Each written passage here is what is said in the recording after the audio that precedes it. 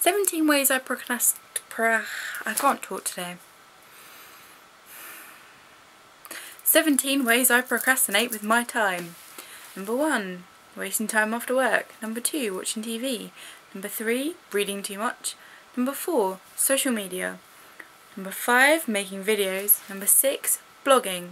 7, texting. 8, talking on the phone.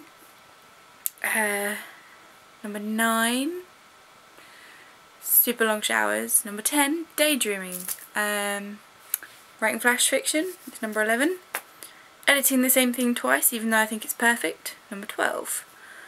Making tea, a lot, number 13. Online shopping, number 14. Trying old clothes on, number 15. Rearranging my room all the time, number 16. And number 17, watching too many YouTube videos.